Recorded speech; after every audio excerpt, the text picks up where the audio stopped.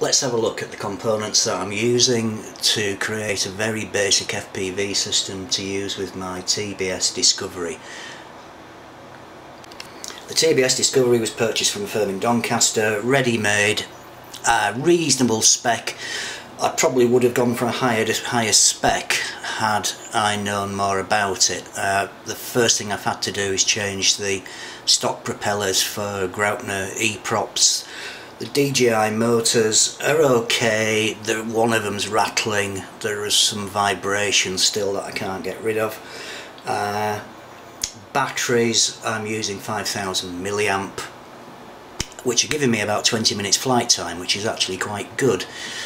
As you can see, I've added a GoPro to the front. It's not in a gimbal yet, and as we speak, the nice people at Amazon have just delivered a Sony FPV camera. I've added a battery alarm which is mounted underneath the lower frame so it can be seen from the air. This will give an indication of the battery condition in flight. I'm using a hacked DX7 Spektrum. You can see the aerial to the left of the main aerial. This is the FlySky hack, supposedly more reliable and a greater transmitting distance. Quick tour around the TBS. You can see the Graupner E-props, the GoPro mounted on the front. Behind that, the Boscam TS351.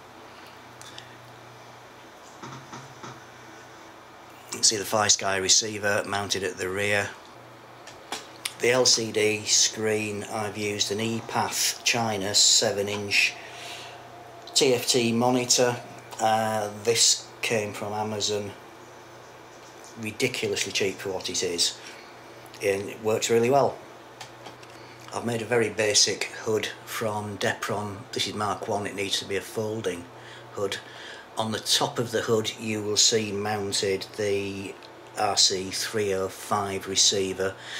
There's a rat's nest of wires behind it, which is basically just the batteries, and the wires that the LCD screen came with was actually just one hacking apart and tidying up.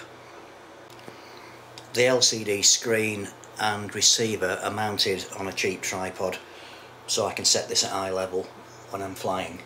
I've purchased a GoPro AV out lead. In fact, we purchased two. One from FastLad, which is the one with the 5V in, and that just doesn't work. The one that is actually working is one from China, which merely has ground and video.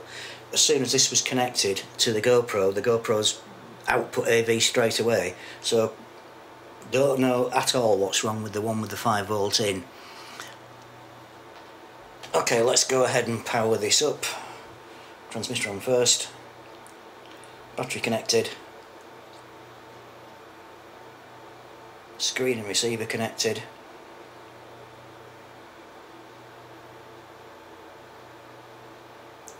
and GoPro on. And there you have it, working. Okay, now we're all hooked up, tested indoors. Let's go for a quick flight and give it a test on the flying field.